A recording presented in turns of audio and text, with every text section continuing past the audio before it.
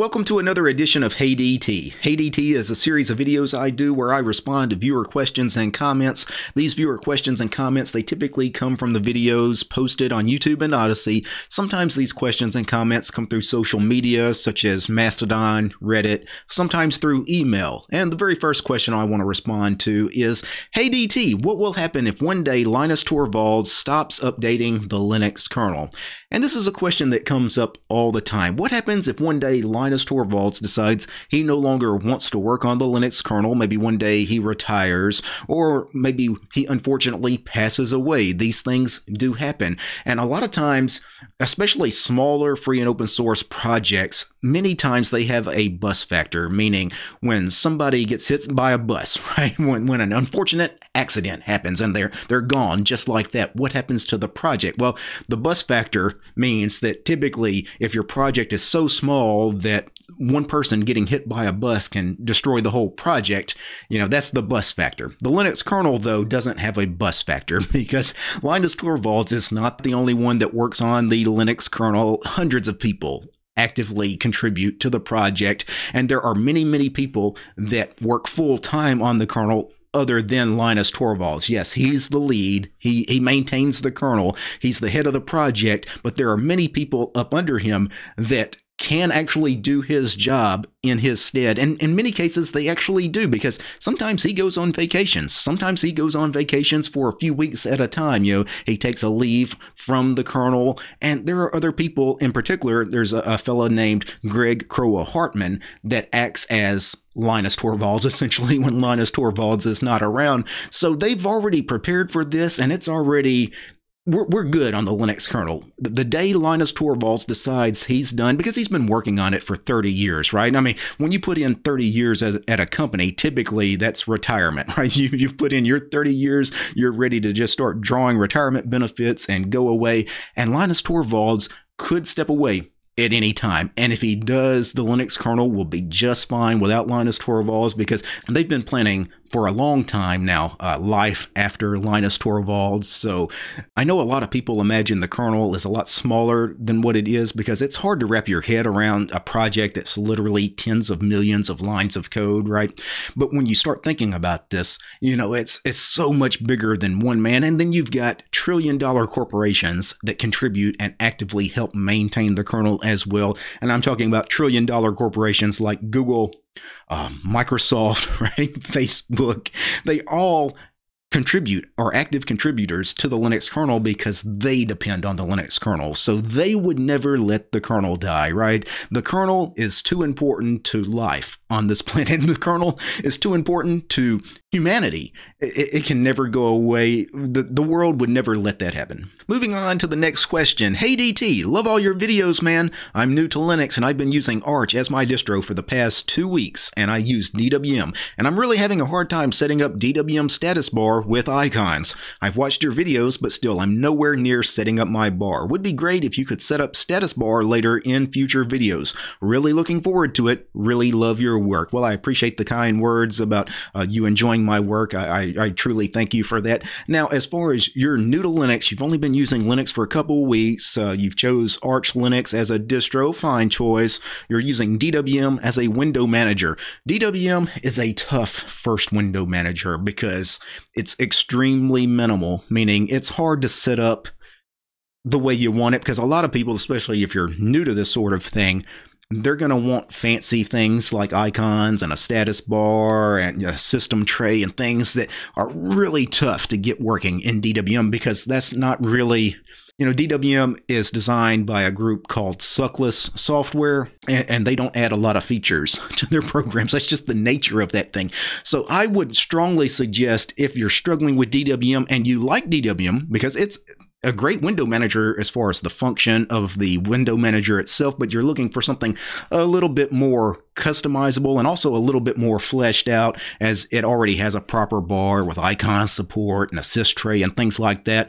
There is a window manager called the Awesome Window Manager. It is a old fork of DWM, and I mean, they forked it like 15, 20 years ago. So Awesome and DWM, really, they don't share much of a code base anymore, but Awesome the way the window manager works, it is essentially the same as DWM as far as the way multi-monitors work and the master and stack layout and the workspaces or the tag system that they use. All are the same, except Awesome comes with a bar out of the box, and it looks really good out of the box, and you can customize it and configure it and add all kinds of neat widgets to it. So that's probably where I would look. And I know that's probably not the answer you were wanting. You were wanting some easy fix to getting a nice bar with DWM, but the fact is DWM is kind of designed to be minimal.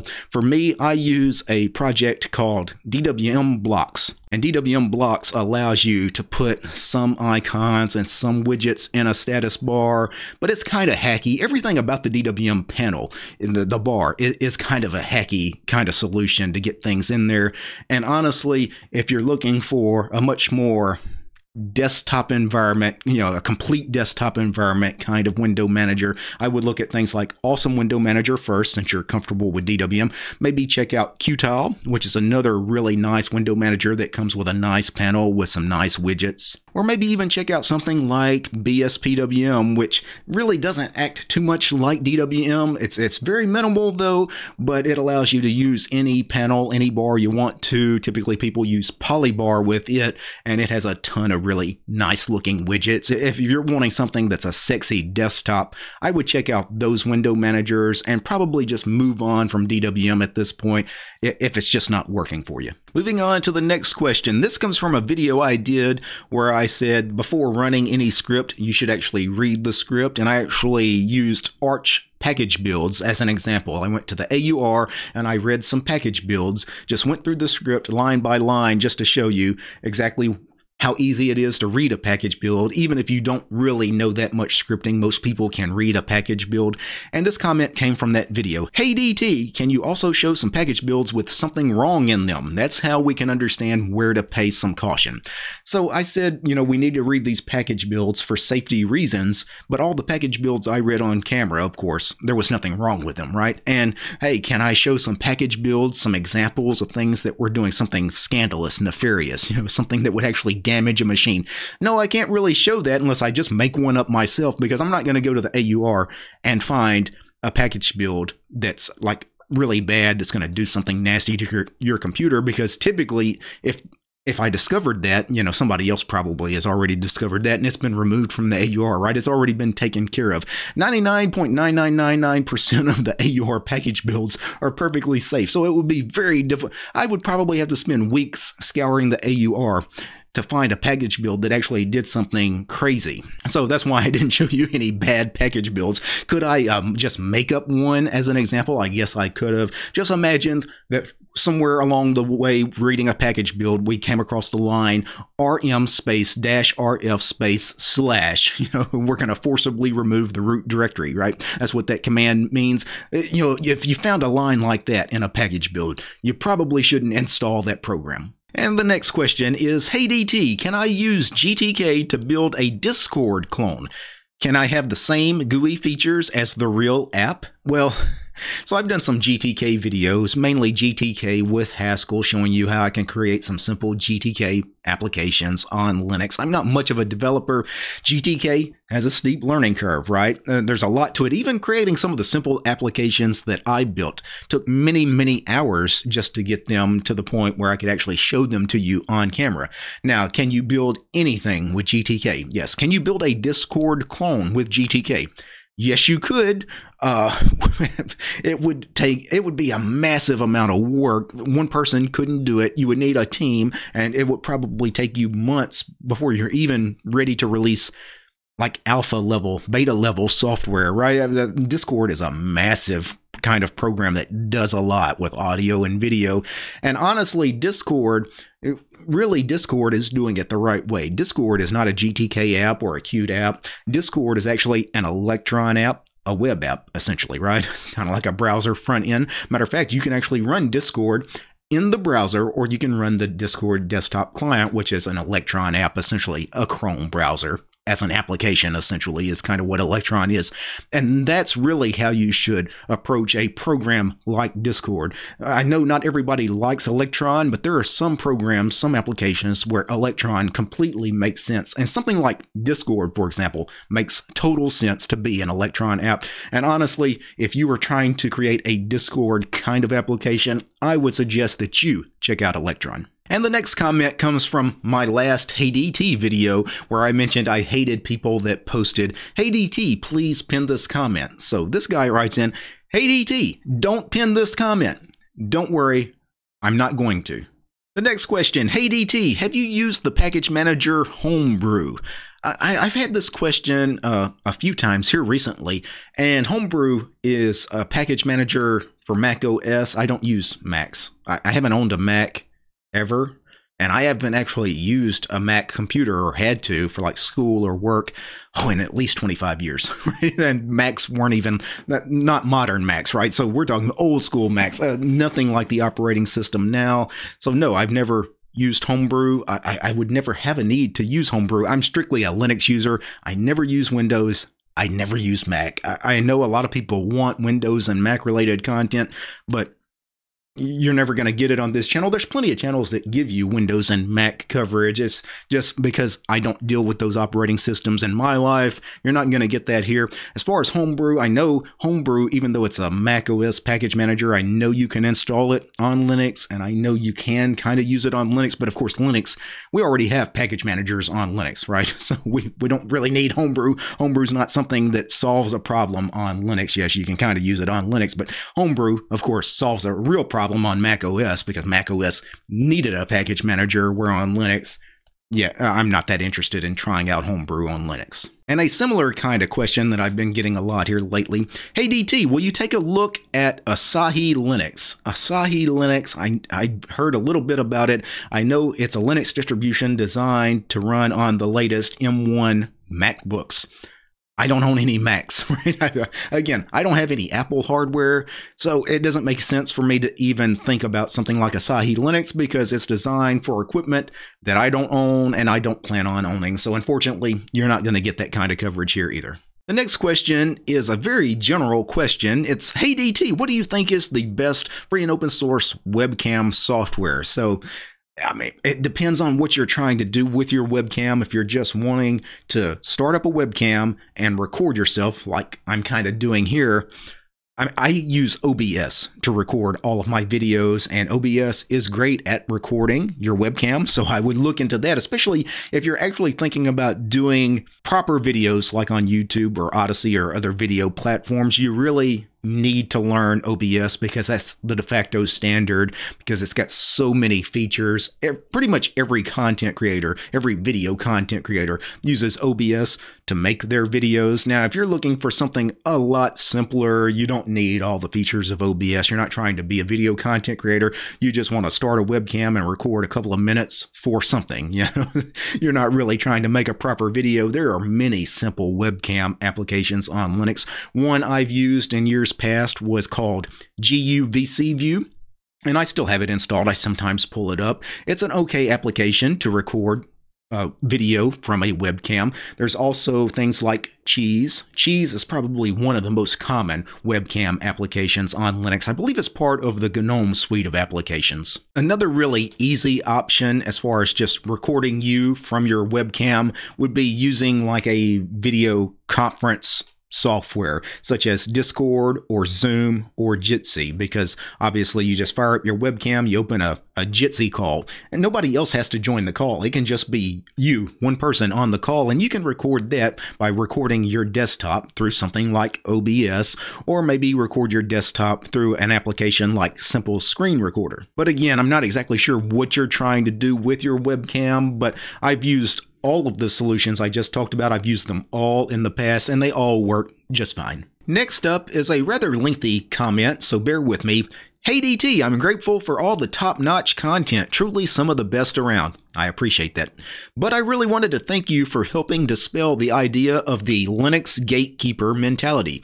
You've struck a great balance between being direct and to the point without clinging to the elitist mentality. For that, I always point new and novice Linux users to your channel for your accessible delivery of intimidating topics without being condescending. Thank you. I appreciate the kind words, and your comment is great because in just a couple of sentences, you've really described the mission of what I do as far as my YouTube channel, because I really, obviously, I do some more intimidating topics, as you talk about, more intermediate to advanced topics sometimes, but I approach them from a new user, from a novice user, and I think a lot of people that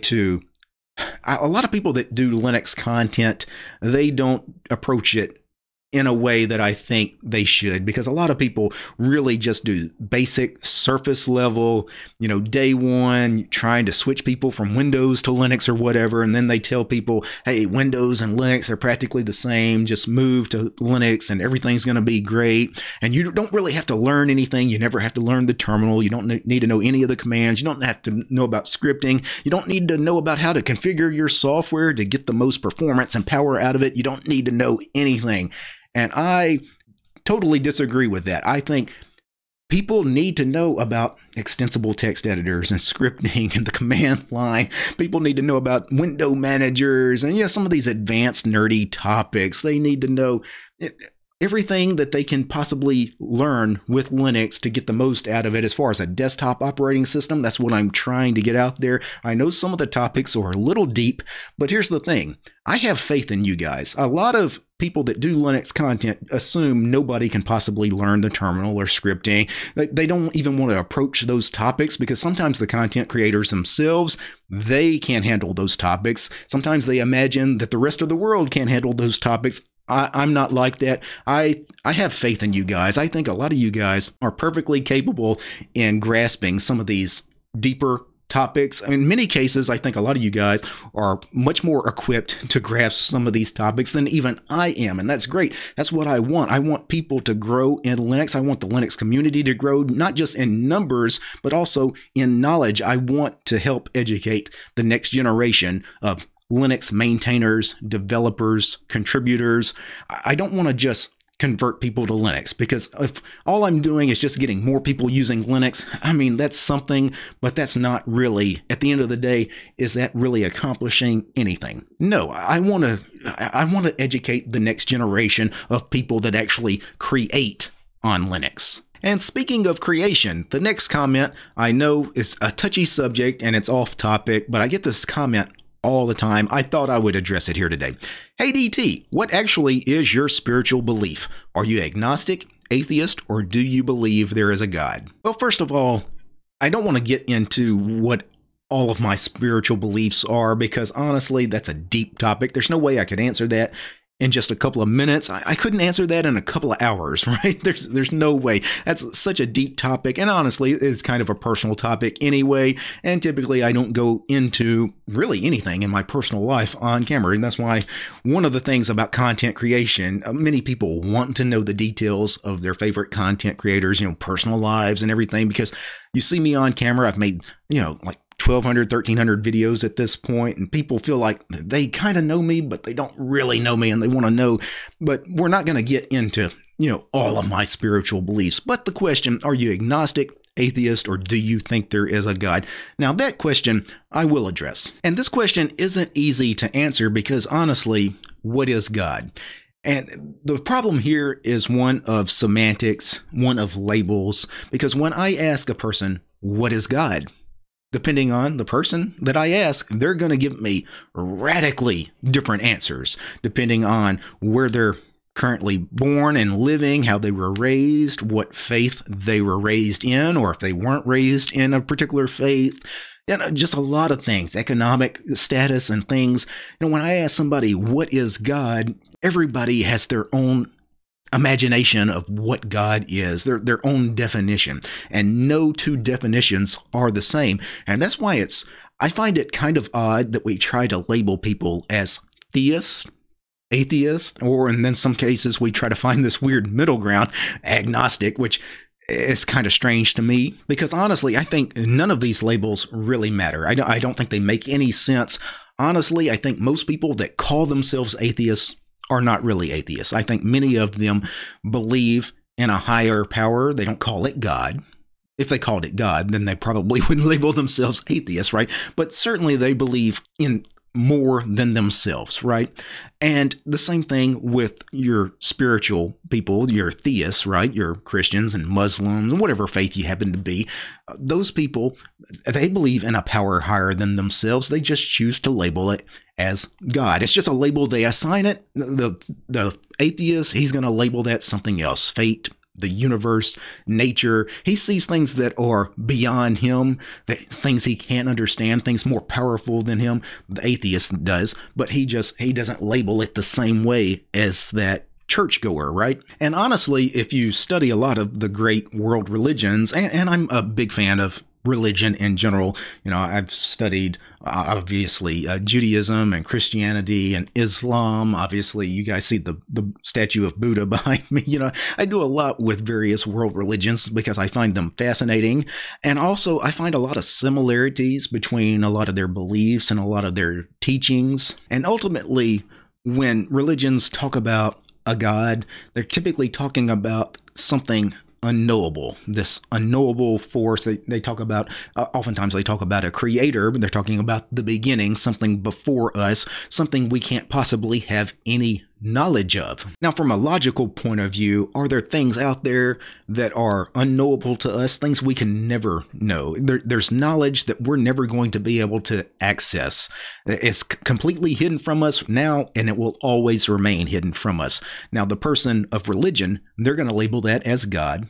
The atheist, he believes in all of that too, right? Everything I just said, he would agree. There's unknowable knowledge out there, knowledge that humans will never be able to attain. It's just beyond us. It's just something completely way above us. He's just not going to give it the same label. That's why I don't, it's a false dichotomy. Theist, atheist, I really don't think those labels really mean anything. I think the people that take those monikers, certainly I've seen many, especially the militant atheists, that you really just degrade religion and those that follow religion, right? Because they see themselves as so much better because, they don't believe in the fairy tales and all of this. Well, they don't understand about myth and parables. Obviously, the things in these ancient religious books, are they meant to be taken quite literally? No, right? If you read the Bible, you read Jesus, right? He often talked in parables, right? And a parable can mean anything practically to anybody, right? What is the meaning behind a parable? Well, if I read it, I'm going to have a different interpretation than you. Ultimately, the meaning is really what you make of it. And if it helps you in some aspect of life, that's great. And that's the beauty of myth, and that's the power of myth. And I think a lot of, especially the more militant atheists, don't understand that. Although many of them, oddly enough, enjoy books. They love things like The Lord of the Rings, and, or movies, like Star Wars and things like that. And oftentimes, those kinds of things actually can become a religion. There's actually a Jedi religion out there, right, where people take the Star Wars universe and have kind of made it into a religion because of the stories, the myths, the parables, the characters. Some of the characters even mirror characters that you would see, for example, in a religious book like the Holy Bible. Ultimately, answering this question, are you agnostic, atheist, or do you believe in a God? I don't see things as black and white as some people, right?